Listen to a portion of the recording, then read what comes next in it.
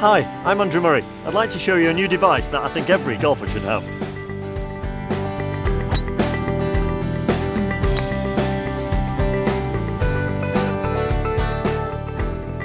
Losing a golf ball can not only cost you shots, but it can also impede the pace of play.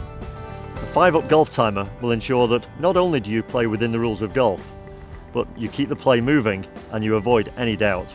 The rules of golf state that a player has 5 minutes to look for a golf ball before it is deemed lost. The 5-up timer keeps track of how long is spent searching for a lost golf ball, telling you when your time is almost up and when the 5 minutes have fully elapsed. Left, Andy. When 4 minutes have elapsed, the 5-up timer bleeps and flashes amber. When 5 minutes are up, it bleeps 5 times and flashes red. That's 5 up now, Andy. Sorry mate, you're going to have to play that provisional. Okay.